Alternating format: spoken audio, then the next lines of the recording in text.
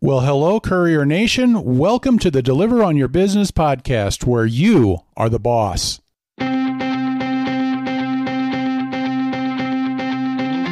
If you deliver for Grubhub, DoorDash, Postmates, UberEats, or any of those others, this podcast is for you. They said you have to be an independent contractor, which makes you a business owner. We are here to help you think like one and claim your rights and your opportunities. Well, hey, Courier Nation, welcome back to another episode of the Deliver on Your Business podcast. I hope it's been a great week for you. And I don't know about you, but I can already start feeling that difference as you get into fall. Things just start to get busier for the most part because college students are back in school, so they're ordering more. And maybe part of it is because now they're not driving as a summer job or something like that. So that's kind of reducing some of the driver saturation. I don't know. And then there's football season because people love to order food for football games. And I'm just excited about football season anyway. I'm a big football fan, and especially in college football. Can't wait to see another year get going. So Courier Nation, let's talk about Postmates today. You know, I wanted to get a look at each of the prominent delivery providers. There's Postmates, there's Grubhub, DoorDash, and UberEats. They are the dominant ones out there right now. And just to kind of get some overall insights on each of those. So this week we're doing Postmates. Let's talk about them for a little bit. Now, Postmates, they're a pioneer in the delivery service. I believe they offered delivery even before Uber, DoorDash, or Grubhub. I don't think they've kept up with the growth like the major brands have, but you know, and there seems to be kind of a love-hate relationship with Postmates. I know there is with me. And, you know, you get some people that are extremely loyal, and there are others that just despise them. And, you know, my question is that we want to ask ourselves as professionals is Postmates a good delivery option? So we're going to look at some of the different aspects for delivering for them, and I'll give some of my thoughts, but, you know, ultimately, I guess it kind of comes down to your own preferences and to what they are like in your own market. And, but I think each week I want to look at some of the same questions for each of these companies. And so, like I said, you know, we'll do an episode on Grubhub and on DoorDash and on UberEats. And we're going to look at the same 5 major questions. How well do they pay? How does their app work? What are their deliveries like? Do they respect the independent contractor relationship? And what is their support like? So let's talk about some of this with Postmates. How is the pay for Postmates? Now, I do have an article I posted recently that kind of describes their pay model, and I'll put a link in the show notes. But Postmates, along with UberEats, tend to get the most criticism from drivers because of the way that they pay. And a lot of this has to do with the fact that you don't get your tips right away with them. And so I think this kind of comes, maybe some of it is with, you know, we're in a world of instant gratification. You want all that money right now. And with Postmates, the tips often don't show up for 24 hours or longer. Kind of depends on when the customer remembers to go back in. And so that can make the pay look a little bit smaller. And if the customers don't tip as often, and some of that comes down to customer service. Yeah, if your customer service is good, I think you can make good money with Postmates. But if it's not as good, you probably don't make as much money. And honestly, I don't see a problem with that. So there are really 3 things to consider when you're talking about how any of these companies pay. There's the delivery fee or their base pay, there's the tipping, and then there are incentives and bonuses. So let's talk about the base pay, the delivery fee. I do think that the delivery fee that comes from Postmates, that's the part that Postmates actually pays out, is probably better than Grubhub or DoorDash anyway. Sometimes it's pretty close, but of the 4 major carriers, I think they do the best for actually compensating you for your actual wait time. Everybody else kind of factors estimated wait time, but Postmates does pay you for actual wait time. It's a real-time type of thing. So anyway, Postmates calculates their delivery fee on really 4 things. There is a set pickup fee, there's a set drop-off fee, there is a per minute rate, And then and that's for wait time only. And then there is the mileage fee that they pay from the restaurant to the customer. So, for example, in my market, there's a $1.40 pickup fee. And now if you've got multiple orders from the same restaurant, there's just the one pickup fee. That's kind of how they do that. And then there's a drop-off fee, so 70 cents for each drop-off that you do, 7 cents per minute of waiting time, and 64 cents per mile. Now, one thing about Postmates is that earlier this year, they had 2 different rate changes, all within just a few weeks of each other. And the total actually came out to about about a 20% decrease. Postmates used to have a $4 minimum. They did away with that. It was $4 minimum in my market anyway. They did away with that minimum because basically the way they worded it is, well, because of the improvements in our pay, you don't need that minimum anymore. Yeah, right. Well, how does a decrease in pay mean you don't need that minimum, right? And, but, definitely I would say that prior to those cuts, I think they definitely did have the best overall delivery fees of any of the major players out there. And I'm talking about just comparing what is actually paid by Postmates compared to what's paid by Grubhub, DoorDash, Uber Eats, Tipping with Postmates. Tips are kind of a wild card with them. I found tipping is a good differentiator between them and Uber Eats because I think they do a better job of encouraging. Uber Eats has been trying to catch up with that because I think they finally started to realize that if they do a better job with tipping, they don't have to pay out as much themselves. But customers, I think, tend to tip more than they do on Uber Eats. I don't think they tip as much as they do on DoorDash or Grubhub, and that is because of when customers tip. I think DoorDash and Grubhub have it figured out because you can tip when you place the order, and that's when people are used to placing a tip. If you have to go back after the fact, people aren't thinking about that, and they may be less likely to go back into the app and tip. But that's how it works with Postmates, is that customers tip after the delivery. And that can work for you, that can work against you. If your customer service is fantastic, I think you can do really well on tips. I hear some people that say they never get tips, and others that, I get tips almost all the time from Postmates customers. It's really actually kind of unusual that I don't. And so I don't know how much of that is market and how much of that is customer service. But I personally kind of enjoy the challenge when I'm delivering with Postmates because that tipping is kind of a little more dependent on your actual level of service, The third area of payment has to do with incentives and bonuses. Now, Postmates does offer some incentives at times to encourage drivers to be out there. The main one that they offer is they'll do what they call a guaranteed amount. And so if you complete so many deliveries, and it might be, you complete, for an example, 8 deliveries in a particular 4-hour period, and they'll give you a guaranteed $60. Or they might say, you complete 55 deliveries in the week, and they guarantee that you're going to get $275 or whatever. Now, people will confuse those with a bonus. That doesn't mean you get that $60 on top. That means that all of your delivery fees will add up to at least $60. And if they don't, then Postmates will make up the difference. And my experience is usually that on those guarantees, once you add in tips, it's actually a pretty decent amount of pay. And so that's not a bad thing. But here's the deal on those guarantees.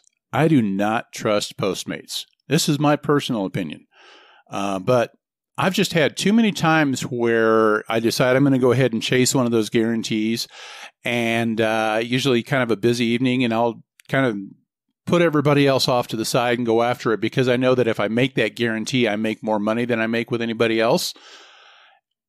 And let's say it's an 8 delivery guarantee, and I complete 7 deliveries, and then for the next 45 minutes that are left, I never get a delivery.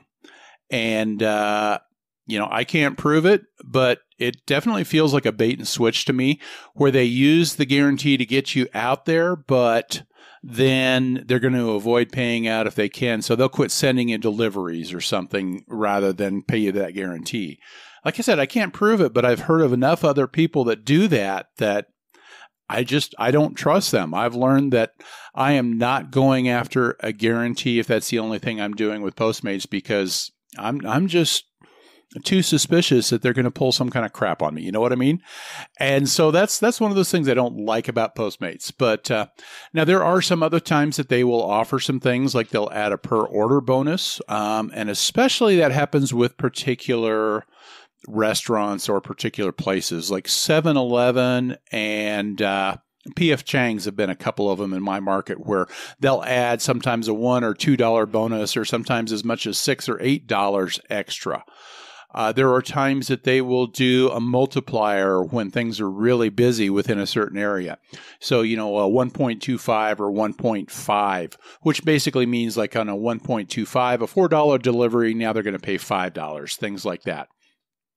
And I've heard of some drivers that they receive what Uber Eats would call a quest, where if you complete so many deliveries, they give you a bonus. But I've never had that happen in my market. And I don't know if they're doing it as much anymore, but that is another type of thing. So sometimes, like everybody else, they will throw out some guarantees, and they can be good. And I've had a few times where I've made some pretty good money because of those guarantees. And then there are times where it's backfired. And ultimately, the problem I have with guarantees with Postmates is I just don't trust them. Okay, so let's talk about the Postmates app now. How does that work? And the first thing I want to look at with that is the information that is provided when you get a delivery offer. And right now, I think I probably put them about third out of 4 as far as the information they provide. I don't think that they do as good as Grubhub or DoorDash. And this is all very subjective. It's my opinion. But when you're evaluating to take an offer, whether or not to accept the offer, the more information they provide, the better.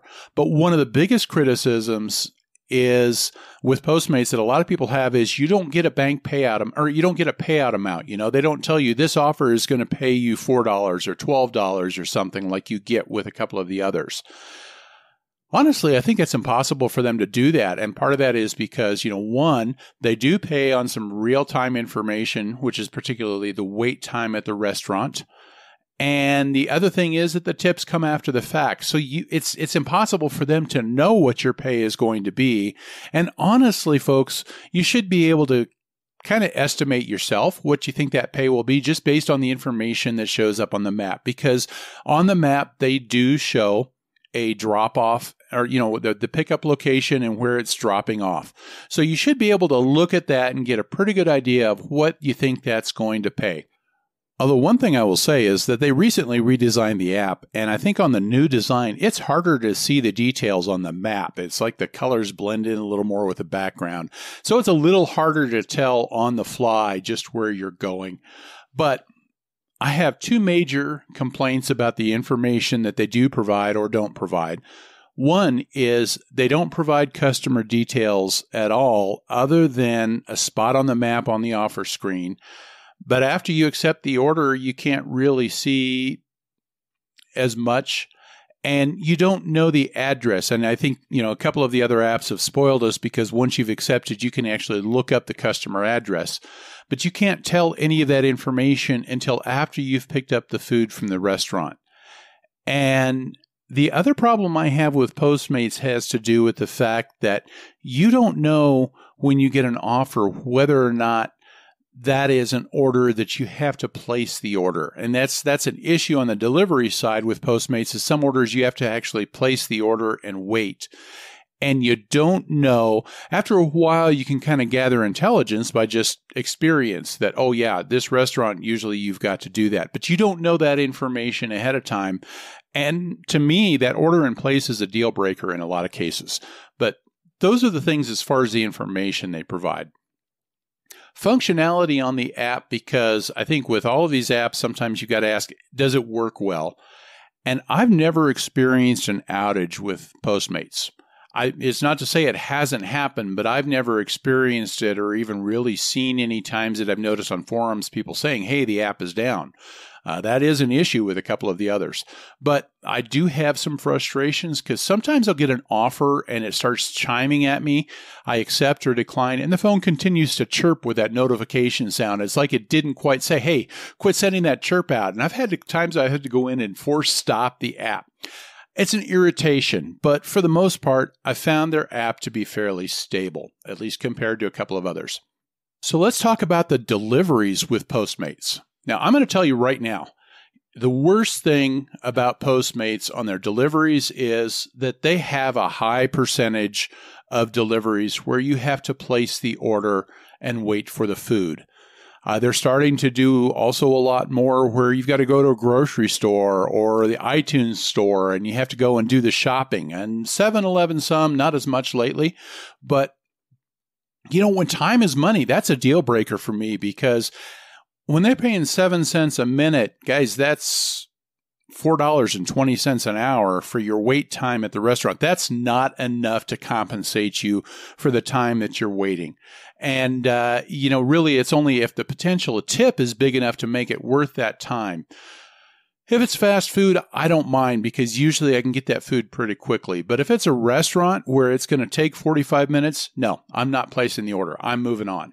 And because waiting 40 minutes at $4 an hour is just unacceptable.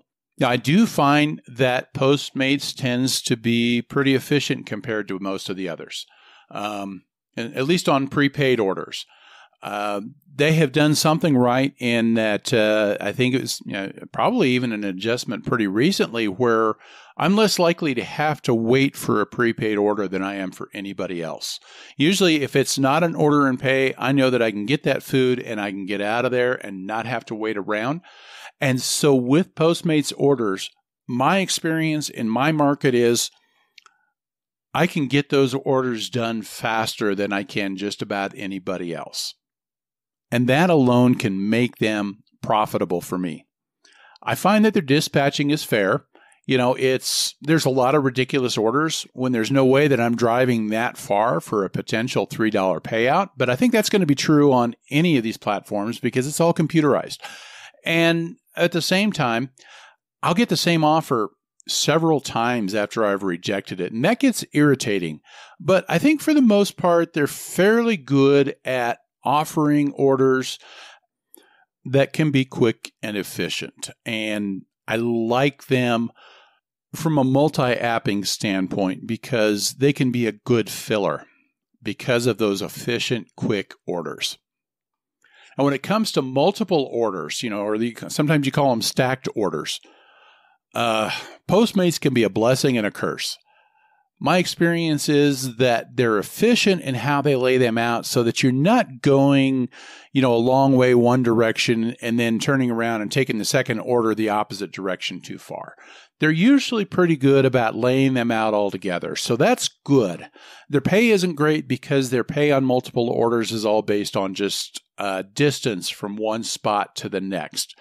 And that's not worth it. But if the tips are good on those orders, it is worth it okay, and you can get things done efficiently. Multiple orders can be great if you are chasing one of those guarantees. So here's a huge problem, though, with multiple orders on Postmates, and it has to do with their party option. Postmates has a feature where they call it the party, and if somebody's already placed an order at a restaurant, then other people can place orders from that same restaurant for no delivery fee. And what they do is they stack those deliveries. And the worst part about that is that let's say you accept an order from a restaurant and all of a sudden it will say one order or two orders have been added to your route. This is a huge problem because they don't give you the option to reject the order. They just add it on. And that's, I think, honestly, a huge violation of the whole independent contractor relationship. I'll get into that in a minute. But I think that is a problem. And you cannot individually or selectively unassign a delivery in a stacked order. If you don't like what they did, you have to cancel the whole thing. And now they did add some functionality in their latest release where you can see a little better where those second and third orders are, but you can't change the order. To me, it's a huge issue on the delivery side of things. And that, well, you know what, that just leads into a good topic then, and that is, do they respect the independent contractor relationship? And we'll get into that again here in just a moment, but you've probably heard me say this from time to time about all these gig companies, that they are scum because of the way they use independent contractors. And some are worse than others. I'd say Postmates is probably somewhere in the middle, but I think they give you as an independent contractor a lot more freedom in a lot of ways. They don't try to rope you into any schedules. You don't have to sign up for a schedule to get a better opportunity at orders. They don't put pressure on you about acceptance rates. They don't even display your acceptance rate. It really seems to be a non-issue. Now, I've heard some rumors that sometimes they'll slow down the offers they give you if you don't accept so many orders. I've never really experienced that I've noticed, or maybe I just don't use them enough to have noticed. I don't know. But either way, I don't feel pressure from them to accept a certain number of orders or anything. But I do see a couple of main problems with them. And the big one is that stacked orders. They do not give you the opportunity to reject that second, third, or fourth order. And I think that's a very clear, very blatant violation of the independent contractor relationship. And it's especially a problem because with Postmates, canceling orders is one of the biggest things that can get you deactivated. So what they do is they throw on all these orders you can't accept or reject. And if you cancel after they do that, you put yourself at risk of being deactivated from the platform. I think the other thing is when they don't give you the information about whether that's an order and pay, they don't give you the information you need about whether or not this is a good order to accept or reject. I think that's kind of a problem too. And again, that also relates to that cancellation issue, because if I get somewhere and then I find out, or I accept an order and then I find out I've got to place an order and it's going to be a 45-minute wait, again, I put myself at risk if I decide, yeah, that's not worth it. And so those are the main things I think that are issues as far as the independent contractor relationship. The last question is, how is their support? And I would just ask you, what's support? Seriously, folks, this is, in my experience, a big problem with Postmates. If you've got an issue with delivery, it's hard to figure out a place you can go. The options on the app are very limited. There's a number that you can call, 888-815-7726. I'm going to put that out there. But from what I understand, I think it's supposed to actually be a merchant support number, but a lot of people can call in when they're at the restaurant, especially if there's an issue with an order. But in too many ways, you're on your own. There's a lot less of an option and a lot less information about how to get that support. And I think Postmates is probably the worst of all the apps as far as the support that they provide. So let me summarize, I guess, my overall impressions on Postmates. First, I see them as more of an arrow in the quiver. Now, some of this maybe has to do more with my market because they're not as busy. I will tell you one thing, and I think this actually surprised the heck out of me when I started tracking all of this, is that on an order-per-order basis, Postmates actually pays as high, if not higher, as far as profit per hour for me. That surprised me. But I think it's because of the short and efficient deliveries that when I do get more of the prepaid orders, they can actually be pretty profitable. And if they were busier, they would probably be a bigger part of my business. But I've got three really big problems with Postmates. Order and pay. It's just incredibly inefficient, and I think asking you to wait for an order and only giving you $4 an hour for that time that you're doing that, that's just unacceptable. Their practice of adding orders on without your permission is a huge issue for me. And the third thing is their lack of support. And these come together, I think that they would prevent Postmates from ever being my primary option.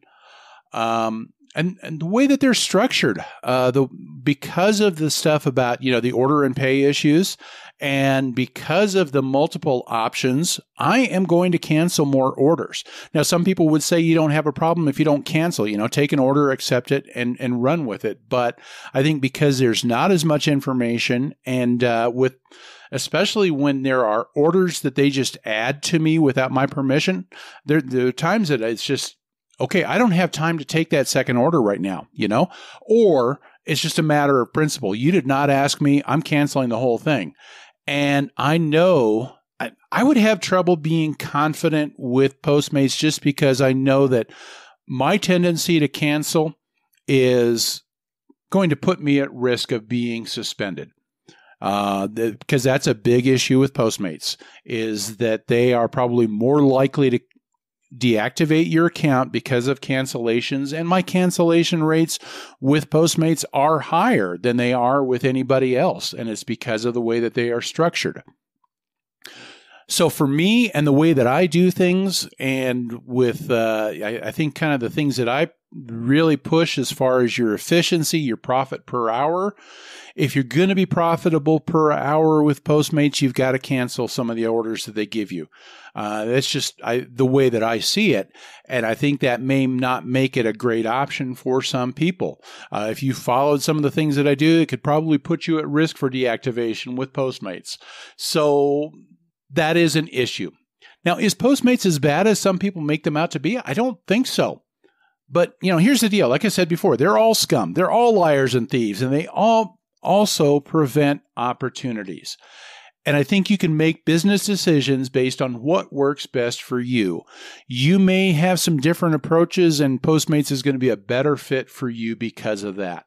But your market, your preferences, they're going to be different than mine. But I think overall they can be a good tool, a good option. I don't think they're as bad as a lot of people say. I do think, and I have experience, and I got the numbers to prove that, at least for me, they actually pay better than a lot of people realize that they do. But again, that has to do with being selective with them. So I'd say don't listen to the hype, either the good or the bad. Give them a fair shot, learn the positives, work within them. You find out how they work for you. Beware of the negatives so that you can avoid them, but they can add to your overall profitability. They can be a good option depending on you, depending on your market, depending on your approach. So Courier Nation, I do want to thank you for tuning in and for joining us today. Come on over to the website and check us out. You can scroll through the previous posts there. You can get in the show notes a link to today's episode. Deliveronyourbusiness.com, that will take you right to our podcast page, but it will also give you access to the rest of the website, which is entrecourier.com, where you can see some of the other information that we put on a much more regular basis. Now, we've had a lot going on lately on social media. The past 2 weeks, we started putting out a daily business tip of the day, and we've been posting those on Instagram and YouTube. They're just short little 1 to 2 minute clips. And in fact, while I'm talking about that, I'd love to get your thoughts on this. Let me know what you think. I've thought about posting the audio from those clips on the podcast. And so it'd be very different than the weekly episode that we're doing right now, where it's just a little 1 or 2 minute clip. But do you think that would be a good way to go? I'd love to hear your thoughts. Can you send me an email, ron@entrecourier.com, or if you can go to our contact page at deliveronyourbusiness.com, click on contacts, and you can email me. You can leave a voice message. You can go to the post on our blog that is related to this, and I'll have that in the show notes. And let me know your thoughts. Leave a comment in the post there, because I'd love to get your thoughts on that, because I've thought about doing a couple of different things, with that little 1 minute clip, that 1 to 2 minute clip. Would that be good to have as part of the Deliver on Your Business podcast? Do I do like some people do and kind of create a secondary podcast that is just those little 1 minute things? Or do I just leave it as it is, where they're on YouTube, Instagram? I'd love your feedback. And in fact, I'd love your feedback on anything to do with the podcast, the website, or anything. Any questions, ideas, comments, those are gold to me. Now, folks, you can always find us on social media at Twitter, Facebook, LinkedIn, Instagram, YouTube. All you got to do is just search for the username EntreCourier on all of those. And as I always do, this is the part I kind of save for the end, because I want to make sure that I'm actually providing useful content and earning the right to ask this question. But if you have found anything useful in the podcast and the website and any of the social media, the information that we're putting out, could you spread the word, please? Could you let other drivers, couriers know about us? And if you could share us on social media, if you could leave a review at iTunes, or now I guess it's Apple Podcasts. I think it sounded so much more cool to call it iTunes, but they've kind of changed the name now on the podcast site. If you could leave a review, though, those reviews help us get found. And if you can spread the news, we can help more people succeed in their business. One last thing that I ask you, Courier Nation, go out there, take control of your business, go and be the boss.